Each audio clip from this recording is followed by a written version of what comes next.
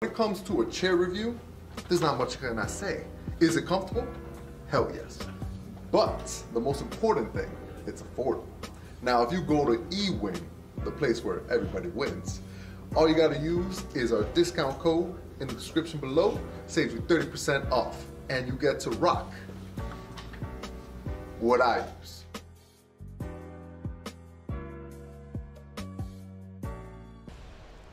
See the Famous said, I hope you will be the commentator's wagon. Hey, much love. Appreciate you too, See the Famous. Much love. Trox said, are you two casters or competitors or referees? I'm fairly new in Yu-Gi-Oh. We're players. He's a Yu-Gi-Tuber. He's actually played the game though. He's been to Worlds. He's won Dragon Duel Champion. He's done a lot of that stuff. We both know about the game. We're very knowledgeable. But he right now he's been just sticking to YouTube. He's gonna try to play more when it comes back. For sure. We're going to see him start off with Desires, and he's playing Zoo. So Yes, you guys asked to sir. see this deck. You asked to see Zoo. You got Zoo. Pure Zoo, I'm pretty sure. I haven't seen any Trop Brigade cards yet.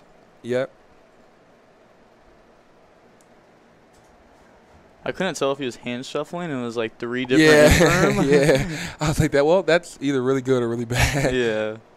So he's going to make Dryden.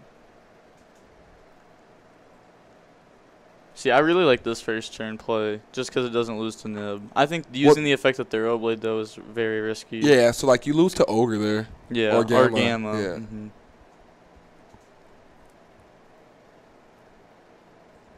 He's going to imperm. That's pretty good. You don't get to use your Yeah. Dryden. So your turn, I'm playing through nothing. Like I'm playing through the 4 cards. You open the other 4 He cards. summons Dupe Frog. This is hot, you guys.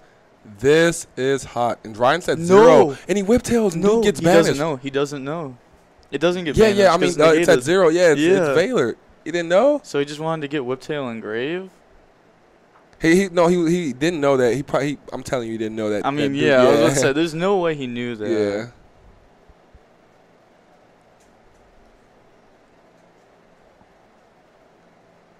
That was a huge misplay by the Zoodiac player. Pretty sure chat caught that. Yeah. Desires again. Zoodiac versus Paleo. Do you guys remember this? This was YCS Atlanta 2017 finals. Corey Roca versus I can't remember who it was, but Corey Roca was playing Paleo. And I can't remember who was playing Zoo, but Corey Roca won with Mirror Forces in his deck. Yeah. Avarice. Yeah. Yep, Machado remembers.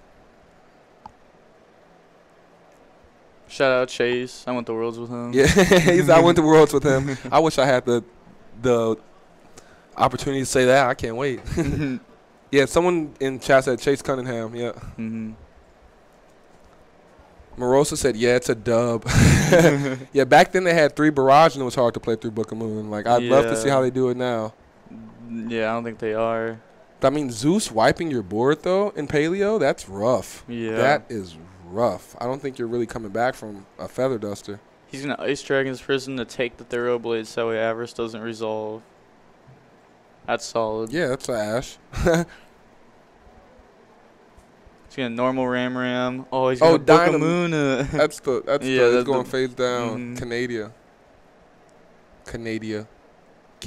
He has the Reborn, has the Extender. He does. Wild. But I think he has another response. Yeah, Trap Trick. Yep.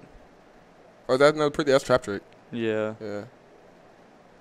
He's going to get to bring his Paleo out, too. I'd get Dynamiscus or Prison. Like, if I have a card in hand, I'm probably getting Dynamiscus. That's D-Barrier. There's no plays way D-Barrier? he has D-Barrier. That is unfortunate. That is unfortunate. So do you let him go into the extra deck? I mean, he doesn't have Dryden, so it's like he can get Chakanine to the Dryden, but like, would you like even let him to get that far? No, I wouldn't let him because he would just make like Dryden or not Dryden, but like anything, and then next turn you have to deal with the Whiptail. Exactly. He's gonna attack over Dupe and he gets to add Swap. I don't think I killed the Dupe in that situation. It looked like he wanted to attack the Paleo, and then he was like, you have to attack the Dupe. What a lot of people don't know is if you do try attacking like the Paleo, You don't have to Yeah, attack exactly. the dupe. Yeah, you don't have to. So many people think that you have no, to. No, you don't have to. He's going to use Imperm on the swap frog, but But that he's going just to doesn't bounce matter. it back to hand. It was special the first time or normal? I think it was normal. He's specialing at this Yeah, time. that's what I'm saying. It doesn't matter which way it was the first time. You're going to do it again. Yeah. He had like Toad access on board already. Yeah. But Toad is at 1 though. So remember, he can't like make multiple Toads. But he. Oh, no, it's at 2 now. Oh, yeah. It just went back to 2. It did just go back to 2. We see the 3rd Desires in Zoo hand. You hate to see that. Yeah. That means he didn't banish any Desires. No, all his cards drew are them all. relevant. Yeah. Someone said 2017 match for real. This man said, I'm never getting my stuff wiped by Zeus. Yeah, that's smart. I mean, yeah, we're not letting that happen. We can't come back from one of those. Zodiac loses to frogs. LOL, that's hilarious to watch. I mean, we watched it in 2017. Double dupe is attack lock, so that stopped the Zoodiacs. Zoodiac can attack directly. No. Because Borbo allows you to attack directly, so you don't have to declare an attack on a monster. Dupe just says you can't select any other monsters as an attack target except for dupe. So if I'm not declaring an attack on a monster, I can attack you directly. He's going to use 2 Rodent Toad in here to make the Toad. And he has the Book of Moon in hand. Like, that's so strong. We can see Ash and Desires in the Zoo player's hand. And what is that? That's Ram? a Ram. That's okay. Oh, he asked the defense, or did he attack it? He just asked the defense. Yeah, he knew the Ram system, so it was public knowledge, you guys. Yeah.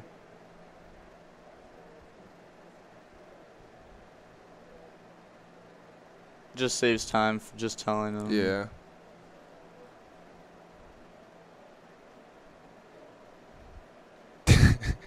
He said, play 3 Desires, they said. It makes it consistent, they said. Shout out to Space Cadet Zero. That was funny.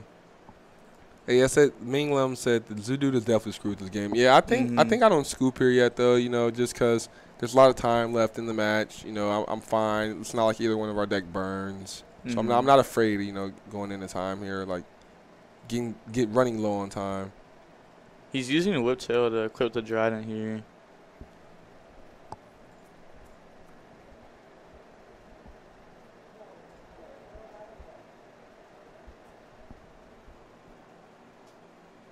In that first play where the Zoo misplayed and lost his Trident, what was the mistake? It was his Trident was impermanenced, and he equipped a Whiptail from hand when the Dupe Frog attacked the Trident, and Trident still negated. No matter if you added 3 more equips, you know, it's still negated, so it doesn't get to banish or it doesn't get the attack boost.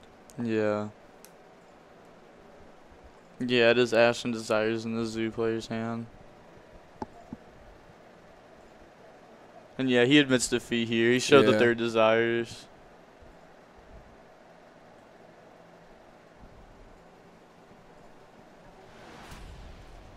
So side deck wise, we're gonna see the Zoo player put in like Lightning Storms probably and stuff like that, even though he is going first. Just because like 1 trap card stops your entire turn.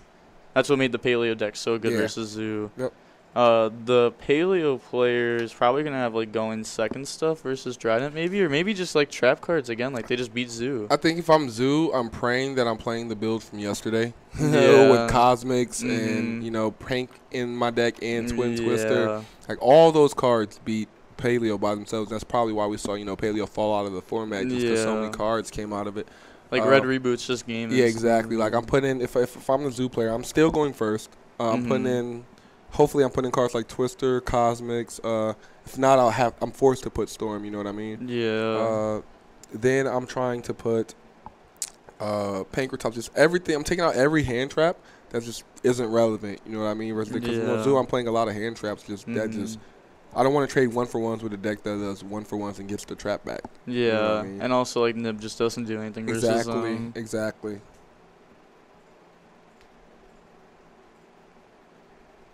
Paleo's going to trap trick, waking the Zoo player, calling it. That'd be crazy.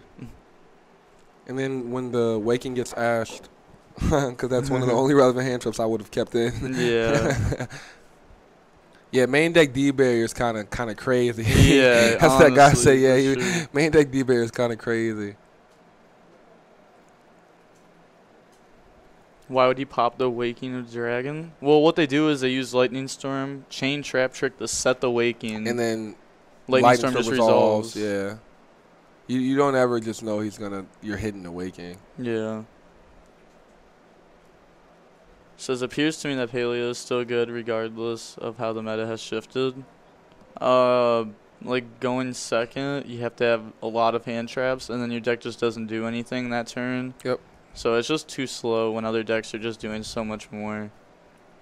Like if it's going first, I think it has a strong chance to win that turn. Game one, turn one. Yeah. You know, you said my Infinite deck can't beat 4 or 5 back row game one, turn one. You know what I mean?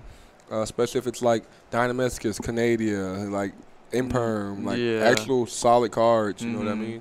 I really can't do anything at that point. But like the hardest games for Paleo are like game 2 and 3, where there's so many cards coming in, like Twister, Storm, Match, Pankratops, stuff like that. Yeah, the deck really needs to win game 1. Yeah, so we're going to go back to game 2. The Zoodiac player doesn't have Twin Twisters or anything. He probably has Lightning Storm because he opted to go second. Yeah. He let the Paleo go first, and Paleo actually opens pretty nice. He opens Swap. We don't know what else he opens with it. So he opens Swap. Yeah, he special Swap, discard Dupe. Send Rotonin. It's so weird that he's not going for the normal summon. Yeah, I was going to say, I don't think he realized he can bounce. Mm-hmm. And just use your normal summon for turn. Yeah. What's great with like Swap Fark is if you just normal summon it, they're gonna imperm it. Yeah. And then you just bounce back the hand, discard summon, and now you have Toad. I never special it first. Yeah, see, and he has imperm, so it would have worked really well there.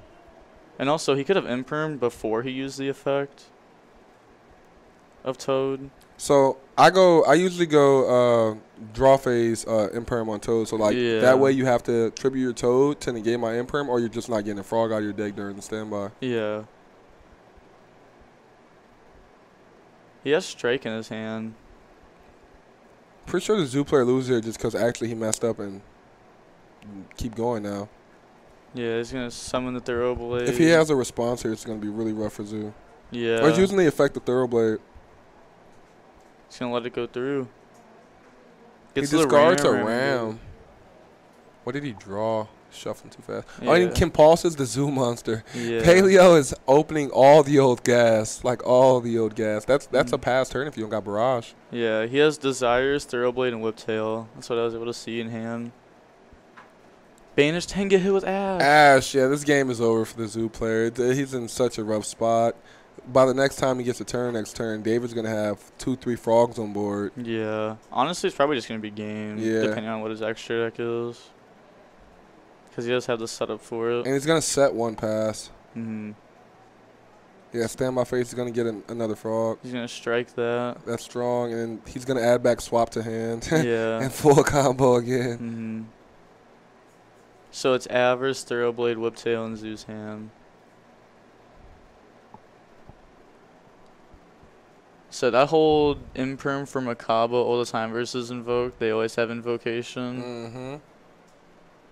That Compulse is way too soon. Should wait on Dry and Summit. No, I'm waiting on the. I mean, I'm compulsing on normal because you don't know what he's doing. Like I'm compulsing on your normal summon. It's fine. If I compulse Dry and you get to pop something, like I'm just gonna hit your normal. There's also like common back in the day for people just to summon Dryden as the first one to help play around D barrier, which we did see in the Paleo's deck.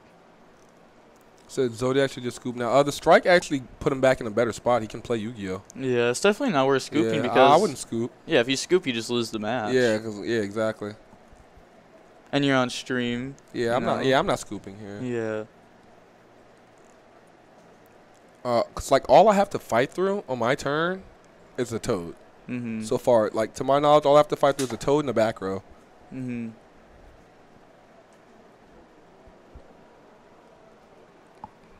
Christian said, "What's a good Austin to blessing?" What's good, Christian? Hey, he was playing yesterday, right?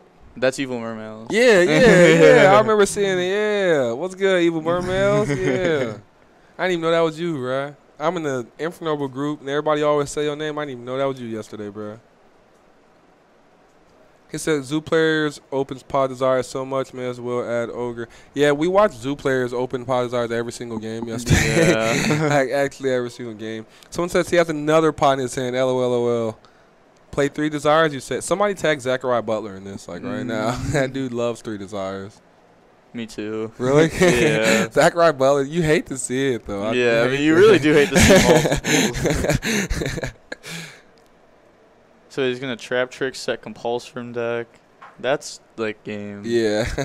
I mean, that's, like, one thing I can never, like, wrap my mind around is I can never force myself to play 3 Desires. Like, I understand the concept behind it. Like, I fully understand the concept behind it. You want to open it if you're playing it in your deck. And, like, bricking when you don't have Desires, you would always rather have Desires than when you brick. You know what I'm saying? Like, I fully understand the concept. Yeah. That just happens to me personally, like, a lot. Yeah, me too. Like, a lot. So I just play 2. Like, that happens to me a lot. Whenever I play style, I try to play 2. Like, that happens a lot. Yeah, and the Paleo player's going to take this. It's going to be a blowout here.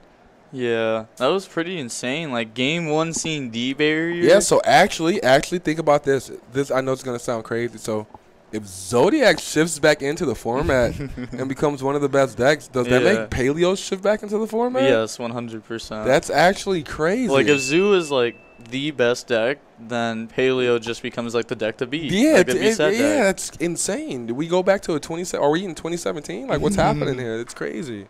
James here with Rogue Duelist Trade. Pro Play Games and I started the very first YuGiOh Investments Patreon. As a patron, you can pre-order the latest Yu-Gi-Oh releases at near wholesale rates, join a community of TCG vendors, and get direct support from me and PPG. You'll get distribution-like access, getting prices as low as $630 per case for main sets. Not to mention access to other invaluable perks like Q&As and product ratios before release. Our mission is to help you make a successful side business out of Yu-Gi-Oh. Guys, don't wait. Spots are limited. Check out the Patreon today in the link down below. I'll see you there.